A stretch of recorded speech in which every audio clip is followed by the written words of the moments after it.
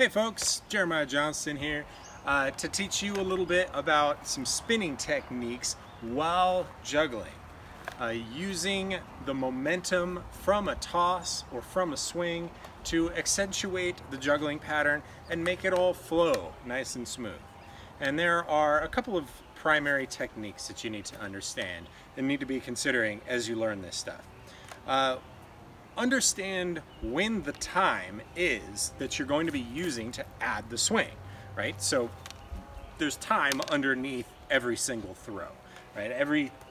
Underneath every single, there's enough time to add like a quick little swing, for example.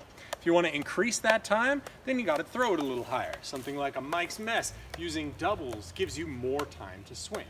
And so understanding where that time is and how to create more time is an important step towards integrating more of this into your juggling style. The next most important thing to understand is how to maximize the efficiency of that time, using the transfer of momentum from a catch or from a swing to lead into and out of tosses and swinging. And so that's what most of this workshop is going to talk about. First thing that we want to talk about is dropping two clubs on the ground as a way of learning a lot of these techniques. It really increases the efficiency of understanding the concepts. If you can't do it with one club, don't expect to do it with three. It's the best way to go. So just from a single toss, as soon as that club hits your hand, feel the momentum of the club, right? It's pushing it, the gravity is pulling it down, as well as the body of the club wanting to swing because you just caught the handle, right? You're creating a hinge with your hand. And so it leads directly into a little swing. As soon as you toss it, allow that swing to happen. As soon as it hits your hand, the swing has already begun. You need to allow that club to swing. The transition of momentum is happening here on the catch itself, leading into the swing. But then when I'm ready to toss it, I actually stop the swing and force the club back into the air. So this is using the momentum from the swing and stop to toss. The reverse of that would be stop on the catch and lead into the toss with a swing. So you get the forward swing, stop, toss, and the stop, swing into the toss. So the reverse swing.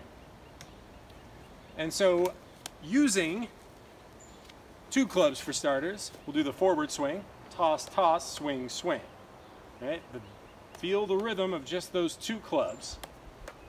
Make sure that you can maximize the amount of time that you've got there before mixing up that third club. And let's do the reverse one here real quick. Swing, swing, swing, swing, swing, swing. And integrating that third club in, you get what I call outside swings or outside chops, which is actually pretty much the same thing as switching to chops. The only difference here is that I'm chopping over the next incoming club versus swinging on the outside. Either way, I'm still using the momentum in the same way. As soon as I catch it, I swing it on the outside. And then if you reverse the direction and change from the catch, you'll go into the reverse swings or reverse outside chops or takeouts. On more of a wall plane, you're going to see it look more like this if you're catching and adding that extra little swing. Here's a great little trick that starts warming you up to the idea of doing the Mike's Mess. Gonna have to have a solid 2 in one hand, and then the other club swings. Pretty simple, right? Well, okay, let's take it to the next step. In this case, I'm gonna time the swing with the clubs as I can swing it through between the two clubs, weaving it in the middle, finding that open space. You could integrate it underneath as well if you want to get a little extra swing in there. And you can also switch which hand it's doing it. So if you did a 4-2-3 version, something like that, from the front, starts getting some swinging into your pattern early on. Just got to have that 2-in-1 hand nice and comfortable. So at first you could even just do a 4-2-3 with a little swing on the side to use the time. Find that time. Start to split that brain in half so you can get the swinging and the juggling happening simultaneously. It's a really useful pattern. All right, our little outside swings are going to be a crucial element for learning one of my favorite spinning patterns, the Mike's Mess. Mike's Mess, to start out, looks like this. And every time I catch it, I use the momentum to travel into a weave. That's the swinging pattern that I'm doing with my 2 hands down below. And I'm just doing this under doubles. Basically, Mike's Mess is swinging a weave while throwing doubles. But there's a few things to notice about it. The throw comes from underneath my hand that's swinging on my non-native side. So my left hand is swinging on my right side when I throw it with my right hand. And then it switches. My left hand throws underneath my right arm while it's swinging on its non-native side. You can start with this one club. It's going to swing down to the non-native side as you throw that double up. And that's going to be an access point with the 3 clubs. So basically, throw, swing. So as soon as I throw it, the other one has to follow the swinging club with my left hand.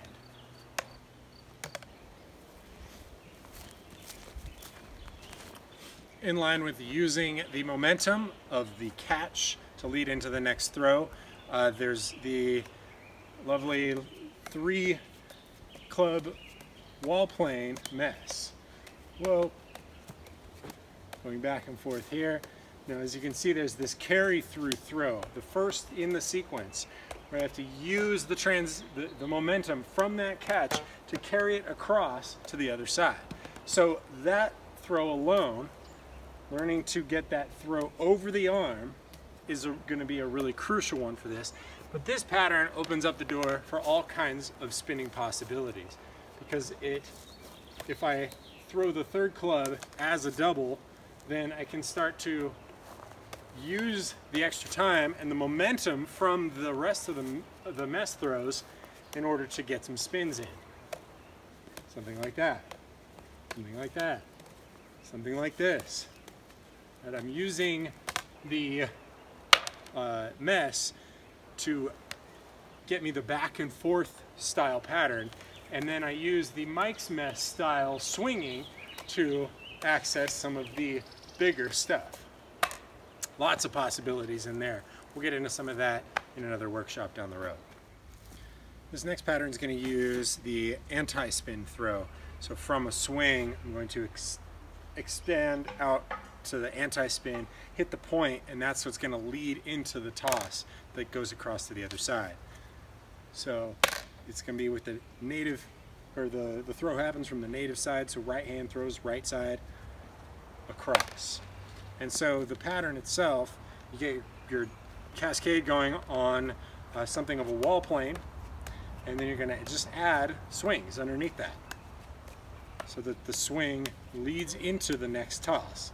So you're using the momentum to add the swing from the catch, and you're using the momentum to lead into the next toss. And so once you've got that and you've got the space sorted out, then you can start to add the extra anti-spin emphasis. Notice that I'm pulling the club across as far as I can before anti-spinning in the opposite direction to really try and emphasize the shape, right? That's what's going to distinguish it from simply swings under your cascade. So, anti-spin, emphasizing that cross-body part of the swing is what's really going to help with that. Continuing along our little journey, let's take a look at something that doesn't involve a traditional flip and swing, but uses something like a no-beat throw. Now, a no-beat throw in its own right starts to create sort of a spinning type circle and is a great opportunity for us to lead into other spinning type techniques. the momentum always transfers into the next toss. From here you can add extra little swings if you want. Just start playing around with some of the use of space and use of momentum transfer. So I can swing behind my hip and swing into the throw. Notice I'm always throwing from one side back to the other just to maintain that momentum. If I'm going to throw from the other side, I have to change directions. This guy right here. This one is really useful because it starts getting you warmed up to the idea of using a pattern that has a lot of spinning potential. And so here I'm using a 4-2-3 to get myself a little extra time so that I can add some extra swinging in. And so let me break down that pattern for you. 2 clubs in the right hand, 1 club in the left hand. I'm going to do my first throw from my right side leading towards my left side, and my left hand is going to follow it. So I go 1, 2, 3 toward the left side. And so 1, 2, 3, and then I'm going to switch back the other direction. My what was my starting hand, my right hand, is going to emphasize that position on the opposite side because it's going to throw back the opposite direction. So it goes like this: right, left, right, left, right, left, right, left, right, left, right, left.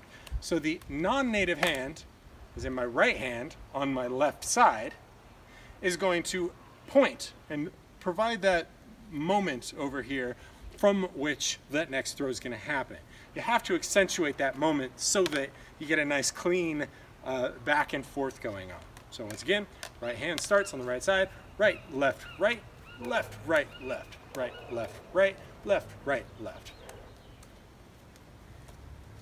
And the 4, for those of you who are already curious about it, happens at the first throw is going to throw it there. So at first you don't even need to do anything, just add that 4.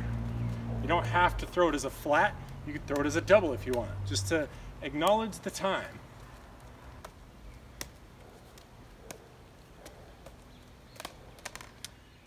Right, this pattern has been great for warming up the idea of the Seb's mess world.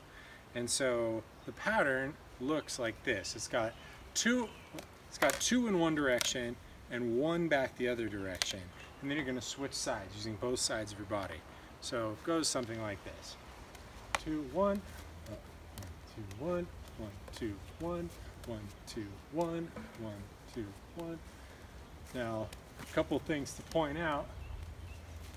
You'll notice the throw that switches sides for me is a throw that is from the native side, or throws to the native side. So right hand throws to right side, but is going to be caught by the left hand. And so 1, 2, 1, 1, 2, 1. So I throw right hand to right side, left hand follows, and then right hand resets to the other side. And then left hand throws to native side. Right, left to native side. So right, left, right, left, right, left, right, left, right, left, right, left. Notice the whole time I'm saying right, left, right, left, right, left. I'm just putting the emphasis on certain throws to get them to point them out. So you get right hand throws to right side, caught by left hand. It's your first 2 throws. Right, left. Right, left, right as a reset. Right, left, right. Now when I get here, and that one's on its way, left hand throws back to left side. Right, left, right, left, right, left. Right, left, right, left, right, left. Right, left, right, left, right, left.